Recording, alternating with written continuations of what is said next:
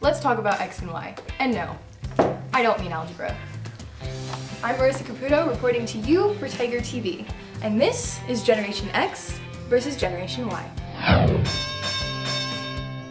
Generation X were born between 1965 and 1981. Generation Y, also known as the Millennials, were born between 1982 and 2004. Millennials are often thought to be fully engrossed in today's media. I do believe that the internet affects the millennials. I think it affects everybody.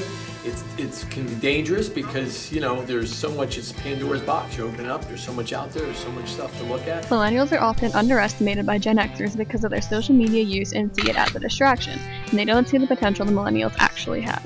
Social media has definitely taken over. I think social media has taken over our generation in the aspect that now we're not as sociable in public. Despite what most people may think, the millennials are on track to become the most educated generation in American history, according to a study conducted by Pew Research Center. I am proud of my generation. I think they're going to be okay, but there's going to be some lessons they're going to need to learn. Well, there you have it. There is hope for us. Give yourself a pat on the back, Tigers. You're making history. Watch out, Gen X. There's a new generation in town. This is Marissa Caputo for TigerTV, signing off.